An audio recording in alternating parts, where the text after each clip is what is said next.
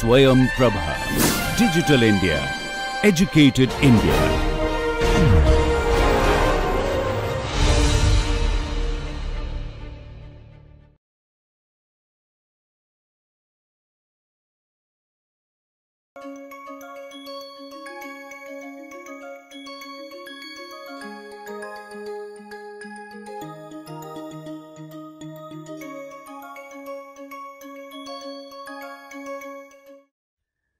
In today's session, we will look at new emerging type of organization design, and first of this design we are going to look at is process based structure.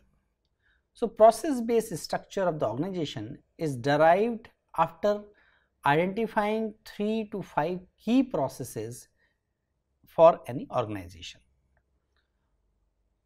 After identifying the key processes, we have to identify what are the value adding things which can be incorporated in the process, how the process can be simplified by eliminating the non-essential tasks and layer of the management.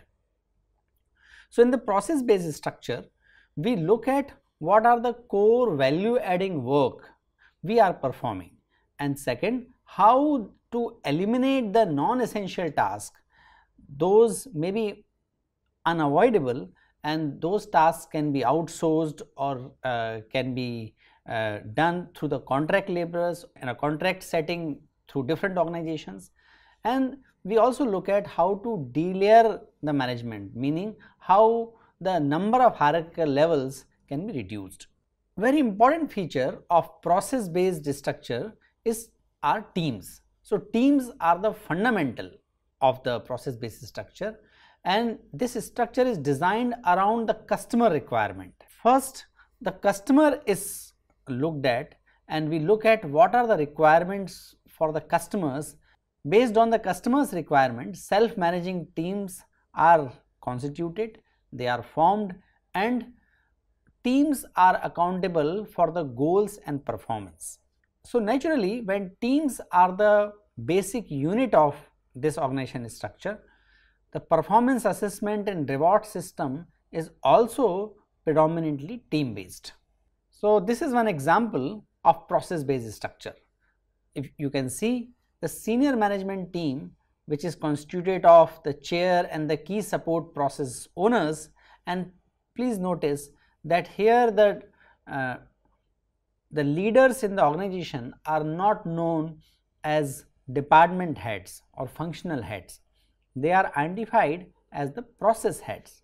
Senior management team is there and different process owners report to the senior management team. So, in this example, which is drawn from the Worley and Cummins book on organization development and change, developing new product processes is one process, acquiring and filling customer orders process is another process, supporting the customer is another process. All these processes are actually multifunctional.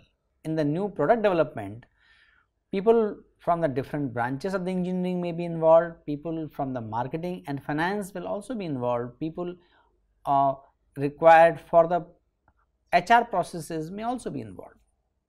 So, generally the processes are cross functional or multifunctional, and the heads of those processes are called process owners. They report to the senior management. Like any other organization structure, this also has advantages and some challenges or disadvantages. Very important advantage of the process based forms of organization is that it focuses on the resources for the customer satisfaction. So, here the design from the very beginning happens to be customer focused, customer specific. Process based structure improves the speed and efficiency. You might remember we discussed about the 4 challenges of organization design. One important challenge is, one critical challenge is how to make people from the different functions to converse and interact and not let them to develop a silos mentality of operation. In the process, that challenge is addressed to a great extent. Here people from the different functions, different types of expertise work together with the core objective of satisfying the customer, and because of this there is an improvement in the speed and efficiency of the delivery of products or services. Processes and process-based form of organizations are good at adapting to the environmental change. When there is a environmental challenge, maybe political environment or technological environment or regulatory environment, organization has to perform, an organization has to respond. But if organization is operating in the form of different departments, that response may be delayed because of the requirement of the interdepartmental communication. Whereas in the process where focus is of the customer, the probability of responding to the environmental change is much higher. That's why process-based forms are generally found to be good at adapting to the environmental change rapidly. Process-based structure reduces the boundaries between departments. We have already explained that in the process, the individual identity of the department reduces a great extent, and that confluence reduces the boundaries between the departments. Process-based structure increases the ability to see the total workflow. The very design of the process is from the perspective of what we call outside in, meaning we look at the customers, their requirement, and based on that requirement we design the internal processes. So this natural outside in view increases the ability of the process-based form to see the total workflow and how it impacts my customer and how it impacts my business. Process-based structure enhances the employee involvement. How? It enhances the involvement because employees are able to see the impact of their work on the customers or their clients. When people are able to see the impact of their work outside, then naturally their involvement and their engagement in the organization and in work is likely to go up. Since there are less number of departments, since there is more flexible communication, less number of boundaries, in order to develop a specific product or offer a specific service to the customers, the process-based structure reduces the cost or reduces the overhead. So these are some of the very important advantages of process-based forms of organization. That's why you see so many organizations are process-based. Most of the KPOs, means knowledge process outsourcing organization, or BPOs, business process outsourcing organizations, are generally defined in terms of the processes they are designed as a process-based forms. But there are some disadvantages as well of the process-based forms of the organization. Number one, the process-based form can threaten the middle managers and the staff specialist. In any organization, there are some people who develop a deep expertise and deep speciality as well. Generally in the process-based organization, people from the multiple perspective, people with the multi-dimensional competencies are preferred, and in that environment, very narrow specialists at times do not find the opportunity to express their talent. Secondly, process-based structure requires changes in the command and control mindset. Here, since generally the process-based organizations are flatter, a department hierarchy is less, people are supposed to take the accountability of their work, and teams are supposed to take the accountability of their work. So teams are fairly autonomous in the process-based structure, and some people who have a habit of receiving command for taking any action, they may find it very difficult to operate in this kind of environment. At times when there are very closely identifiable process, in the process-based organization there is a duplicacy of the scarce resources. Process-based organization also requires new skills and knowledge to manage the lateral relationships and teams. Since in the process-based organization, the number of hierarchy is less and people have to interact laterally within the organization, they need to develop the skill of negotiating, influencing, inspiring in their lateral interactions. It means people have to get things done through the people over whom they don't have formal authority. They might be at the same level of hierarchy, but still you need to get things done so that both of you can satisfy your customer. In that kind of environment, people need to develop the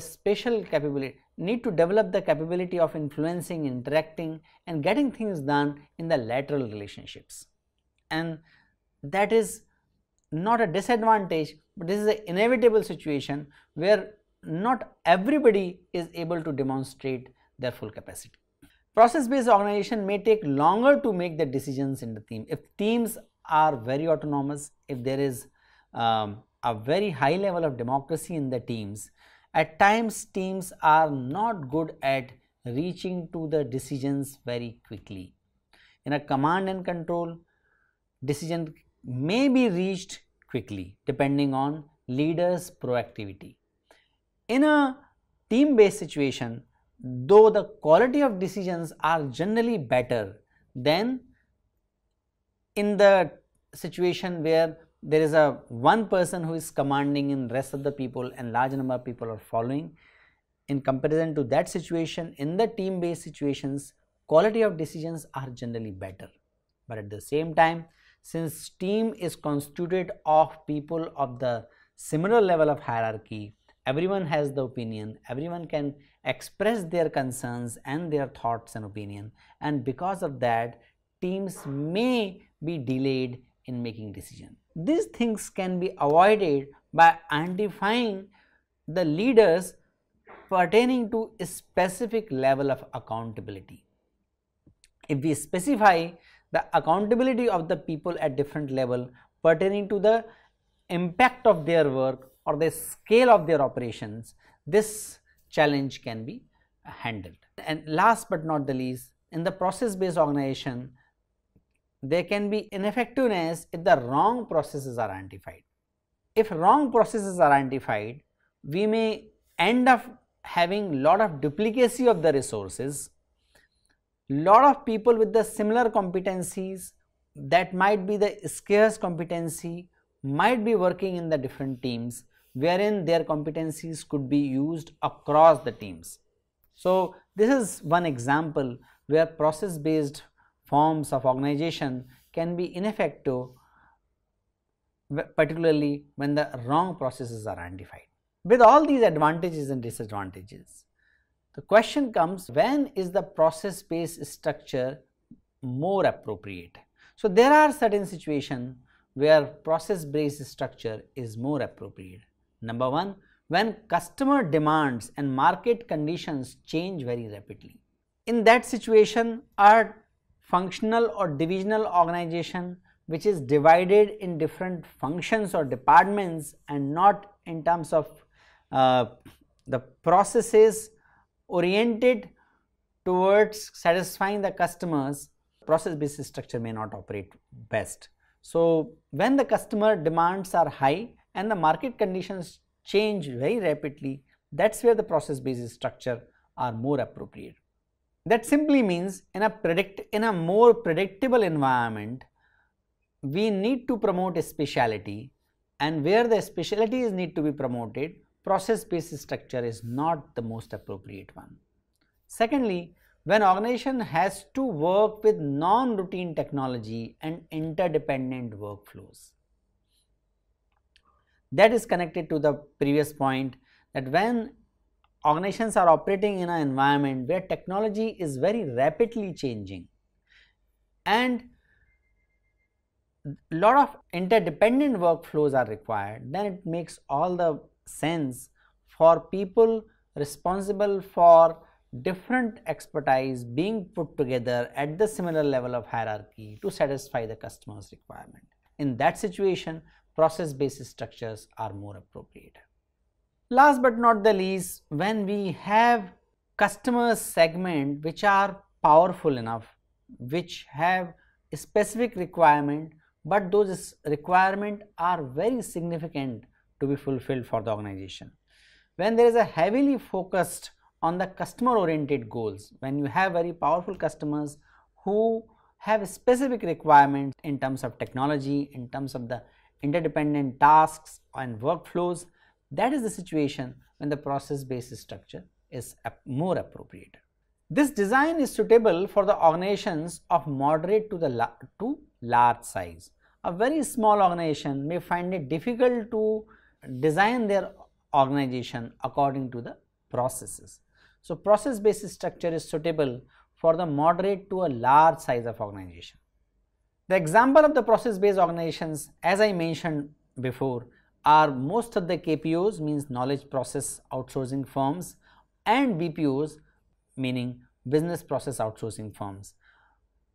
Large number of IT and ITS companies in India are operating with the process-based structure. Very large organizations in the IT sector are generally the combination of the divisional structure and the process-based structure.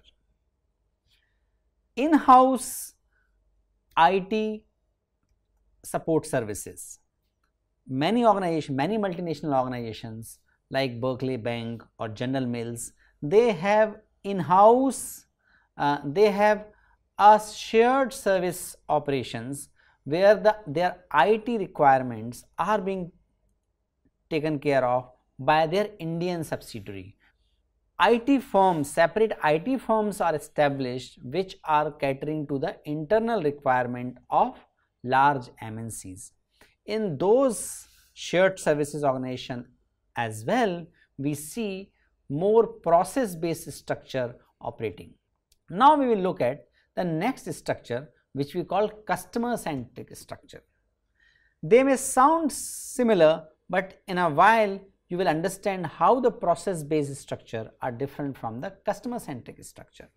So if you look at this diagram, you can see the head of the organization, which is CEO, is reported by one market-facing group and another support group, along with the finance, R&D and human resources. This whole organization is having customer-centric structure. That means a significant portion of the organization is customer facing, who is responsible for customer segment, serving the specific customer segment, and there is another group which is responsible for different products and services. At the corporate level, there is a human resource function, finance function and R&D function. This design has the element of functional structure, but those functions don't continue to remain to the last hierarchical level of organization. Those functions are more specialized function which take care of their processes within the organization individually, remaining in the corporate office, but the biggest part of organization is designed around customer. One segment is related to the support group, one segment is related to the market facing group. There are a lot of advantages and disadvantages of the customer centric organization as well. The advantage of the customer centric organization is that it presents an integrated face to the customer. Not many people, same organization has to interact with the customer. So it presents an integrated face to the customer. Customer centric firms also generates a deep understanding about the customer requirement. Since they are customer focused, the organizations and a particular segment of the organization just interact with the customers on a day-to-day basis, they generate deep understanding of the customer requirement. It enables organization to customize and tailor the solutions for the customer. Naturally, when there is an expertise and deeper familiarity and understanding of the customer requirement, they are able to customize and tailor the solutions to the customers. Customer-centric organization builds a robust customer response capability. That is also a natural outcome when one very significant portion of organization is mainly interacting with the customer. They develop the ability for the response to the customer requirement very quickly. There are disadvantages as well of this kind of organization structure. First is that customers team can be too inwardly focused. They may focus only on the customers. They may not have a full understanding or better understanding about the internal organizational challenges. Sharing learning and development functional skill is difficult because generally in a customer facing team there are people who have the multi-dimensional competencies. So in that environment specialization is not promoted, and people with a different kind of special capability generally are not able to share their learning and development within the function. Thirdly, managing lateral relationship with the customer facing and back office unit is difficult. When organizations are operating in a customer centric form, there has to be an excellent combination of the front desk or the customer facing and the back office unit, and that coordination is not something which comes very easily. It has to be developed, it has to be learned. Next point is that developing common processes at the front and back is at times problematic. Customers have certain requirement. Those who are facing the customers, they are likely to look at and would like to address the requirement in some way, but the back office may not find it feasible or may find it difficult. In that kind of situation, the altercation or a difference of opinion is very likely between the front office and back office. So developing common processes across the front and the back offices is not easy. Last but not the least, clarifying the market function is problematic. Market functions keep changing, customers' expectations keep changing, and tracking that is not easy. So having a customer centric form at one point of time may be very successful, but in the dynamic environment the customer centric form may lose out on reading the technological changes, reading the implications of regulatory or psychographic or globalization related challenges which may change the customer's requirement. So in that situation, this kind of design becomes a liability. With all the limitations, what are the prerequisites for customer centric organization to be successful? Number one, the strong lateral capabilities like information technology related capability, like capital allocation, like resources prioritization to integrate the front and back end of the organization are the requisites for making the customer centric organization more successful. Secondly, presence of strong customer forces in a complex and uncertain environment is the situation where customer centric organizations are required, and their probability of success is more in comparison to the functional or divisional organization. So in what is the role of OD person? What is the role of the organization development professional in this situation? OD professionals need to make organization realize whether the customer's requirement is really specific, whether the customer centric organization is really important, whether the environment is really complicated where it cannot be handled or where the organization cannot carry out its function properly in other forms of organization which are simpler, like divisional structures or functional structures. Next type of organization design is called network organization. This is one example of a broker organization. Why it is called broker organization? Because it is the mediator, or it is the one connecting point of the different organization. So a network organization is depicted in this picture where a broker organization is the central, and they have the collaboration and they engage the designer organization, producer organization, distributor organization and supplier organization for the product they deal with.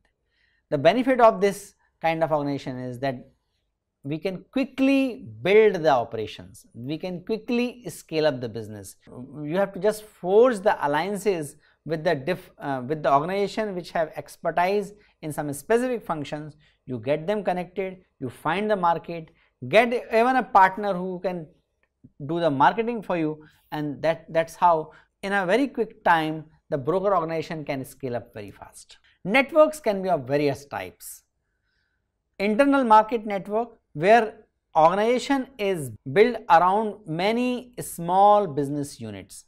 So one example is ABB organization. This organization predominantly operates in the 5 segments like commuting or modern electronics or robotics related functions. ABB operates in a highly technologically advanced segment related to telecommunication, robotics, production and transcommunication. It has more than 1000 subunits and has more than 4000 profit centers. These subunits and profit centers keep interacting and having the business relationship with each other, and that's how the whole organization operates across the sectors, across the different expertise. So this is example of the internal market network. Another type of network is vertical market network, wherein there are suppliers, there are aggregators, then there are retailers, and all this is managed by the corporate office. One example of the vertical market network is Nike, the shoe company. They get their shoes manufactured from various parts of the world. They get the technological help from the different experts, and at the different level in the organization they operate for manufacturing of the shoes, collection center, warehousing and retailing. So there is a vertical market network operate in the Nike. So with the some of the suppliers they have a contract relationship, with some of the parts of the network they have an employer-employee relationship. Third example of network is inter-market network, where of the same business houses they are connected in the form of a community. They are operating at the different industries, sometimes even very unrelated industries. So Japanese kiretsu or Korean kibole are the term used for the inter-market network, wherein one brand owns large number of organizations operating in very diverse sectors, and they keep interacting and having business relationship with each other, and this kind of network organization is called inter-market network. Another type of network is called opportunity network. These are very flexible, quick to operate and quick to respond to the market requirement. One example is of the Li and Fung. It's a trading company of Hong Kong, and they are very quick at identifying the business opportunities, changing the customers' need and requirements. One example is their operation in the clothing segment. They quickly interact and establish the relationship with the different manufacturers, people responsible for branding, organizations responsible for the supply chain, and then they serve the customers with the clothes of the latest trend. So these are the types of the network and their example. This is the pictorial representation of the web-based retail business, which is example of a network organization. There is an offshore manufacturing package firm, there is a furniture design studio, there is a other home furnishing firms share mail order catalog, there is a national accounting and financial management firm, and there is a port of entry warehouse and distribution company. So these are the 5 very different companies. They are connected through technology, and this is connected by a business core, and this business core is the face of the organization. So if we can take example of a Pepperfry. So Pepperfry is an example of a network organization where the brand Pepperfry, you see as the face of a network. And who all are participant in this network? In this network, there are manufacturing firms which are responsible for packaging. There are furniture designer studio who design the furniture. There are manufacturing companies which manufacture the furniture given and suggested by the central office of the Pepperfry and all that. And there is a warehouse which is a different company, and there is a national accounting and financial management firm which might be different company and which is working on a contract basis for the Pepperfry. So Pepperfry is a good example of a web-based network organization. Amazon, the famous retail company, can also be example of a web-based network organization. So there are special features of network structure. In the network structure, you see there is a vertical disaggregation. You might remember we looked at in the organization design the challenge about the aggregation or integration across the functions. But in the network structure, you see very less variety of functions being carried out in one single organization. So there is a vertical disaggregation in the different functions and departments in the network structure. Network structure is generally managed by the broker organization or a process orchestrator. So process orchestrator may be a Flipkart, Amazon or a Pepperfry. These are the examples of the organization which engage with large number of organizations who are responsible for producing their stuff, and they use Pepperfry or Amazon as a platform to sell out their product and reach out to the customers. So the core of the organization can be called a broker organization or a process orchestrator. Ola, Uber are also example of this category. Through Ola, there are lakhs of taxis operating across India and some other parts of the world. Similar thing is with Uber, which is operating in so many different parts of the world. But they don't own taxis. They are the aggregators with the help of technology. So this is also an example of a network organization.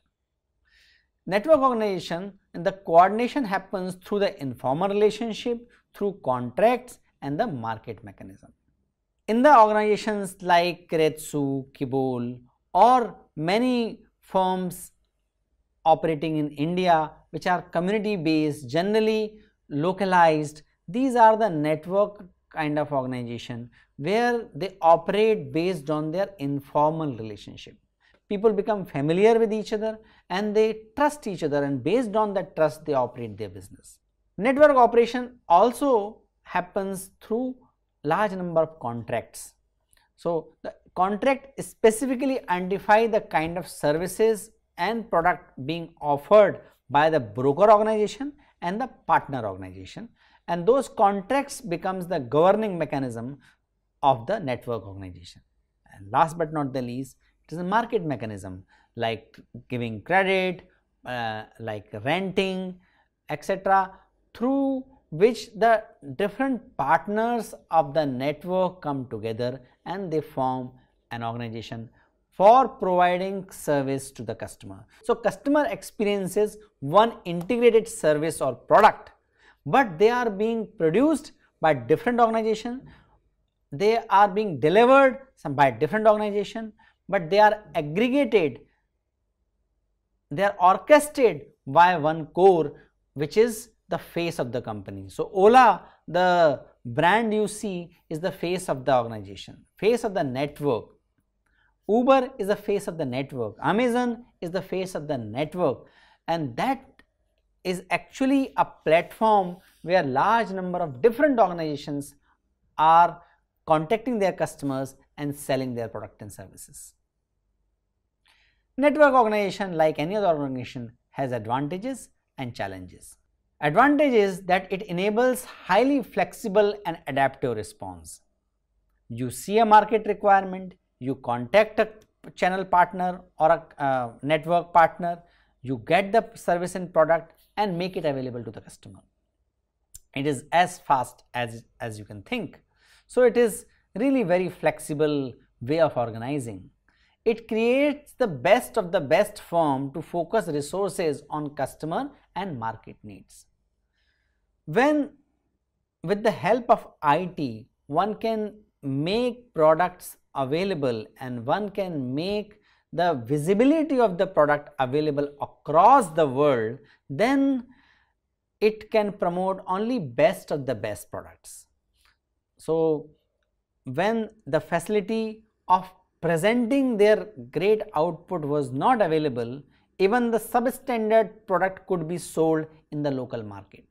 But because there are no local market, and in the global market you can get access, you have familiarity to the products which are the best in category. They might be produced in different parts of the world, but the network organization, the process orchestrator or the broker is capable of providing that product at your doorstep. Then it promotes the best of the best firms. It promotes the best of the best product. Each organization can leverage a distinct competency. In the business environment where network based organizations are operating, an organization can just focus on their expertise. Without network, an organization has to take the responsibility of the production, design, delivery, finance, accounting, all these functions. But in the network organization, the network partners can just focus on their expertise, which may be supply chain, which may be producing best of the class products, which may be about providing the great service. They can just focus on their expertise, and through the broker organization or the orchestrator, they can be part of the network and carry out their business. It permits the rapid global response. As I explained before, that with the network organization you can reach out to any part of the world without having actually starting their operation, your own operations there at a very fast speed. It can produce a synergistic result. It is connected to the point number 3, that the channel partners or the network partners need to focus only on their expertise, only on the product and service or the activities they are the expert. When they have to focus on that, they can produce a synergistic result. There are some disadvantages as well of the network based organization. First is that there is a difficulty in the network organization for managing lateral relationship across the autonomous organization. Basically, the network partners are of the similar level of relationship. So the lateral relationship has to be developed. Difficulty in motivating members to relinquish autonomy to join the network. Not all the service operators may be willing to join a network operator or a broker organization or a process orchestrator. If the process orchestrator has become really very big and the household name, as it has happened with the Flipkart, as it has happened with the Amazon, marketers will have no choice but to connect to them. However, for a new broker organization, it might be challenging to convince the other organization who are also autonomous to join the network. Another challenge is sustaining membership and benefits, and that can be problematic. Sometimes the channel partners or the network partners may not continue to be the members of the network, and they have all the right to move in and out of the network, and that might pose a challenge for a network organization. Network based firms form of organization may give partners access to the proprietary knowledge and technology, and when there is a close interaction between the network partners, there is a probability that network partners get the access to the proprietary knowledge of the orchestrator, process orchestrator, broker organization, or any other closely involved network partner, and that may result in reducing the competitive advantage of one network partner. So, these are some of the disadvantages or the challenges of a network based firms.